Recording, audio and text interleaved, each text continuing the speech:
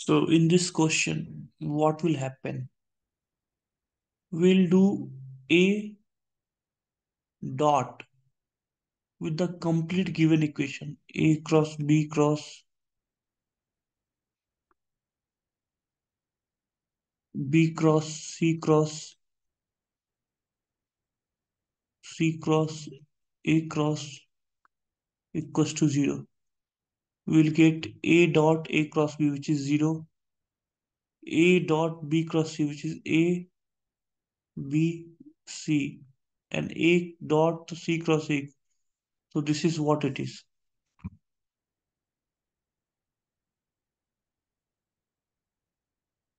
So what can we say is that A, B, C are collinear.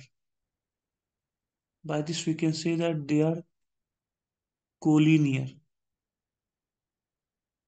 So what will happen if they are collinear? They lie on the same plane. VC vector will mod of BC vector will be T time mod of AC vector.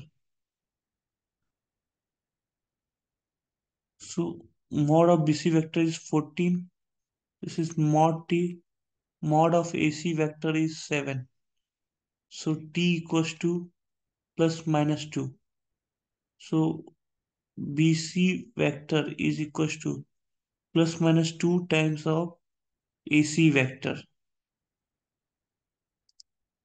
2 I cap, 3 J cap, 6 K cap.